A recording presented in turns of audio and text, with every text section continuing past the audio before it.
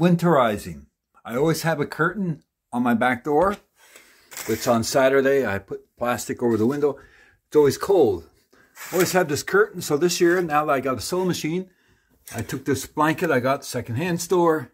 I sewed it together first, and then I sewed it up here with my sewing machine. I know it's wrinkled, and this will help to stop the draft.